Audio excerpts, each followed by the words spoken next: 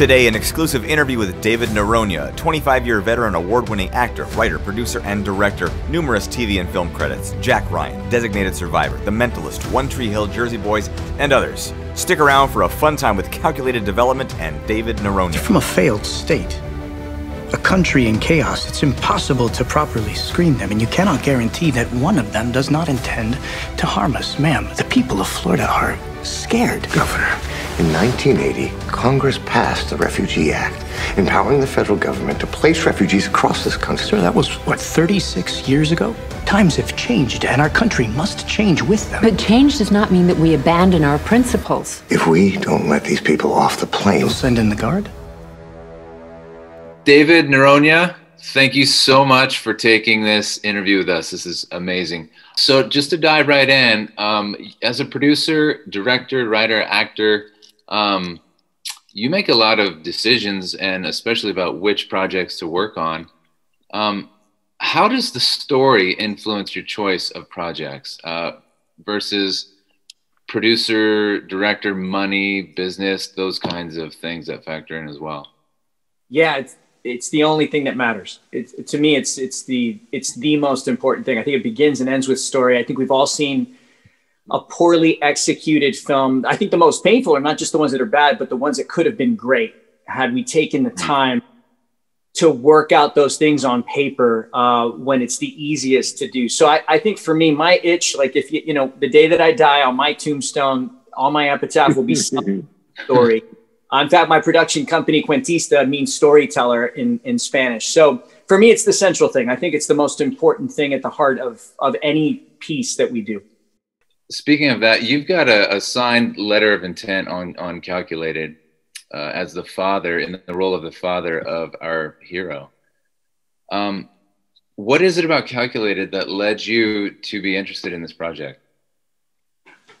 I think from page one, I mean, it's one of those page turners. I was thinking about it today, and I was thinking, it's like, for me personally, you know, and you guys know the story better than I do. You're the visionaries behind it, as is Nova McBee. But I think the thing that strikes me from page one is that it reminds me of like, you know, Searching for Bobby Fischer meets the Bourne trilogy. It's got that heart and that intelligence of Bobby Fischer, of a child that is this, I mean, to say prodigy, it's a euphemism, with all of that page turner, you know, what happens next, international thriller aspect to it, with all this blending of language and culture. I mean, honestly, it's the thing I want to watch, let alone be Friday night. So yeah, I think it's a great yarn from page one that just grabs you by the throat and doesn't let go. I had that experience as well. And in fact, many people seem to have that experience with reading the novel. With so much experience in making motion picture and series, what do you think, what kind of potential do you think that this novel to movie has?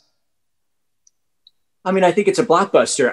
And I think it's so timely as well, because it's got all these cultural international elements in it, with all of the plot around China and Shanghai, which is just so, I mean, it's such an amazing culture with so much that I want to find out more about, with this juxtaposition of Seattle and that whole culture. It's got this tech and math stuff happening right now, which we're living in the moment of, you know, big data and the power of that to shape humanity and the global economy. So, I mean, it's timely in that respect. But I think for me, more than all of that stuff, is at the heart of it, this young girl. And I think we're standing in a moment right now where women, for the first time, you know, the world and all of humanity is backing women to be fully who they are. And so the protagonist for me, as a dad who has a 4-year-old daughter, to have a young female protagonist at the heart of this kind of story, for me, is kind of groundbreaking, to be quite honest with you. And again, just as a dad, I hope to be able to support. I mean, the story for me is personal, because I've got a 4-year-old little girl and I'm still seeing her take shape. I don't know fully who she's going to be. So every time I read something as an actor, you know, with the you know, the honor of playing this role of the dad, catching a glimpse of the future of what my relationship with a daughter could be, who has this kind of ability and the sense of responsibility in that, for me, is just, I don't know, man, it just gets me. I love movies that hit me in the heart, hit my adrenaline gland, and get me, and get me thinking as well. And this book, and I think this film, do that. You got me thinking. It's such a privilege to have you and have your time right now. I just want to ask for our listening audience, what of all the many roles you've played, what's one of your favorite roles you've played as an actor? Gosh, it's a great question. For me, I think a fun one, and then I'll tell you one that was meaningful. But I'll never forget when I was doing this show with James Spader and William Shatner, and I was opposite them in this show that was short-lived, but it was still cool for me. And I'm in the middle of a scene with William Shatner, and he had the lion's share of the dialogue, as one would expect, because it's William Shatner, and the show is called Boston Legal. And he's going off at me. I'm playing a lawyer. And honestly, for the entire shoot, while he's yelling at me, all I'm thinking is I'm in a scene with Captain Kirk. This is so crazy, and this is so cool. I'm in a scene with the original Captain Kirk. So that was a fun one. I think for me, the one that was meaningful as an actor, I mean, there's all the fun stuff like the Jack Ryans and getting to travel to Colombia and doing all those things. They're fun, but there's a lot of times sometimes just sitting in a trailer or away from your family. And that's the other side of things. There's the shiny side, and then there's the cost of doing a thing, But I think I had two great theatrical experiences. Real quick, I got to play Irving Berlin in this bio musical, and he's obviously, he wrote God Bless America, White Christmas, 1,000. Wow. He wrote the American song catalog, essentially. And I'll never forget, after playing Irving Berlin in this musical at the Pasadena Playhouse, that I was there in the green room and somebody knocks on the door, and I step out and somebody introduces me to Irving Berlin's daughter. Oh, wow. And she had traveled from Paris to see this musical about her dad.